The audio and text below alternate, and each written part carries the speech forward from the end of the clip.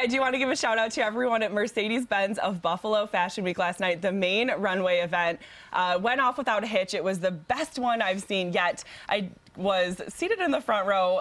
Got a couple pictures and videos before my iPhone actually lost all its battery, but this was one of the designers that we interviewed yesterday. Their line looked great. Just a perfect setting at the Statler for this main runway event. You really feel like you are in a New York City style fashion show. And it really is an event you don't want to miss. Every year we talk about it. Last year I went. I didn't have a chance to go this year, but it's not only a great fashion show, but it's a huge party celebrating everything about Buffalo. Did you see all of the food vendors, all of the drink, the bartenders? Oh yeah, there's so much to celebrate. There were a couple of VIPs in the VIP section. Some of the starters from the Bills were in the house looking very stylish as well. Everyone was just dressed to the nines, and they looked and had a fabulous time. And speaking of dressing to the nines, I hear that you visited our friends from Macy's. Yeah.